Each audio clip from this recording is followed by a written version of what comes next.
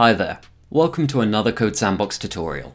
In this video, we'll be using dev containers in CodeSandbox to build a Next.js app that connects to a Postgres database. We'll start by creating a dev box and choosing Next.js as the template. Let's name it To-Do App and then create the dev box. The dev box has the default Next.js template running, so we'll just fade into an updated version that has the basic skeleton of our to-do app. Now our app has a form to create a new to-do, but the data is hard-coded. So let's add the functionality for creating one. First, we need to set the server action to accept the text and log it to the console, and later on, we'll add the database insert. We have the text that will be submit as the to-do name by the form, which is defined here, so let's log it in the console.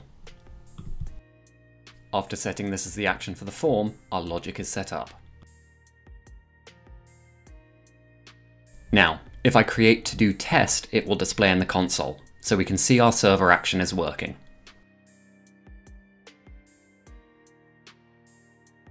The next steps will be to add a Postgres database. We'll insert our to-do, and then we'll load it from that database. To achieve this, we first need to set the database up in our environment. Then, we need to allow our Next.js app to connect to it. All CodeSandbox dev boxes come with a default dev container configuration. You can edit this to set up your environment. In this case, we've started with a TypeScript-based container, but we need more than just the Docker container image. We'll also need a Docker Compose file, and something that will let us add some required utilities to the container for the database connections and migrations. So our next step is to copy the existing image and create a new Docker file inside our dev container config. Inside this new file, we'll do a from to inherit our existing image, then add the command to install the Postgres client that we'll use to connect to the database and run queries. When you edit a container configuration file, you'll be prompted to restart and rebuild the container to implement your changes. But we have more configuration to do, so let's dismiss it for now. With the Docker file ready, we can now use Docker Compose to run the Postgres database. So let's create the Docker Compose YAML file inside the dev container folder. We'll add the next part of our configuration in this file. This is similar to any other Docker Compose, but instead of having multiple app or database containers running, we'll just have one of each. Our app container is where our dev container and terminals will run, while our database container will be where our database will work so we can run services. We can now create our first service, which we'll call app. We can use this service to specify where Docker should build, which is the current folder, then reference the Docker file for our configuration. Next, we have to specify volumes to mount the codebase in the workspace directory of the container, relative to the Docker Compose file. Then, we'll specify a sleep infinity command. This makes sure that the container runs until we restart or rebuild, and that all the terminals will be running inside the container as exec commands, rather than a command.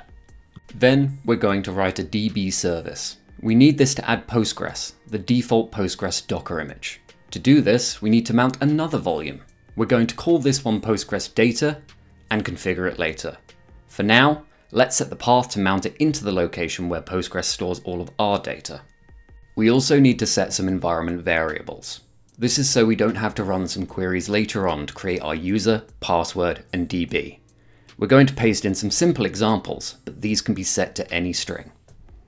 Finally, we need to define our volumes in our Docker Compose because we defined a named volume in our DB service. If we don't do this, Docker won't create the volume when the Docker Compose starts.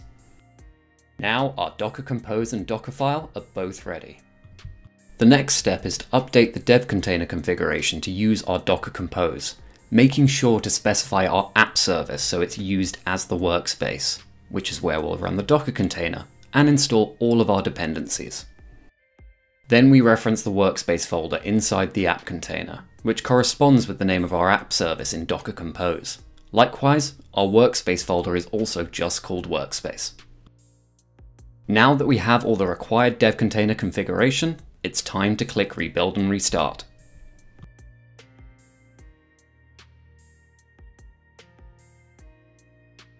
As soon as the dev container build finishes, we can see a new tab with the Docker Compose logs.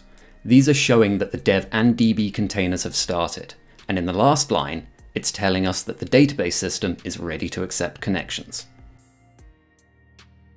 As the database is running and available, we can start connecting the DB from our Next.js app. First, we need to install the Postgres package to allow us to connect to the Postgres database. We'll do this from a new terminal. Once it's installed, we need to import it into our project. Now we can set up the database connection using the username, password, and database name that we configured in the dev container, but we also need to set the port. We're using 5432, which is the default for Postgres. Finally, let's set DB as the host name to match the Postgres service name in our Docker Compose file. We should now be able to connect to the Postgres database. The terminal is telling us that the code has compiled, and if we refresh the preview, there are no errors. Let's now replace our list of to-dos with a fetch from the Postgres database using await and an async function.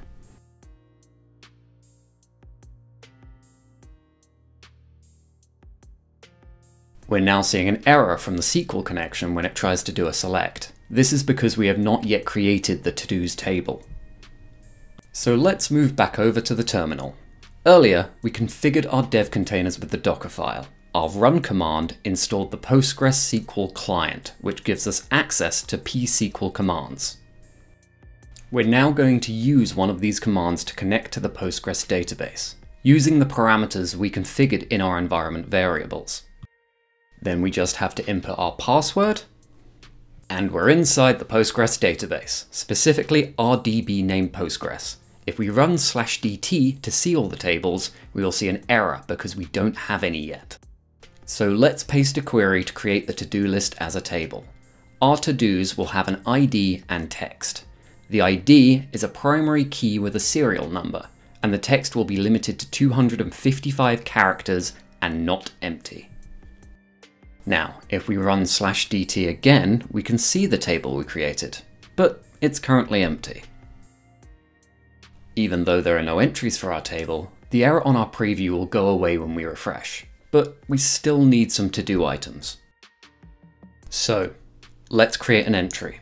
First, we need to add a query to the create to-do server action we created earlier to insert text input from the form into the database. Now, whenever create to-do is called during the form submission, our query will run. We also have to add the revalidate path in Next.js so that the changes are shown in the UI as soon as the post is done. When this line of code saves, you'll see an import for revalidate path from Next.js has been added to the file automatically. Now it's time to put our code to the test. We'll call our first item to-do1 again, click create, and see instantly that it's created in the UI. If we run our query through the terminal again, we can see our new entry there too. But let's double check to be sure. And as we hoped, our second to-do appears instantly below the first, and our query in the terminal shows it was added to our database as our second entry. We've now successfully added a Postgres database into a Next.js app using dev containers in CodeSandbox. But if you've been following along, you don't need to stop here.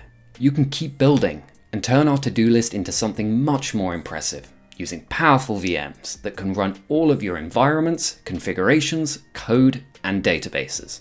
Provided by CodeSandbox. We hope you enjoyed this tutorial.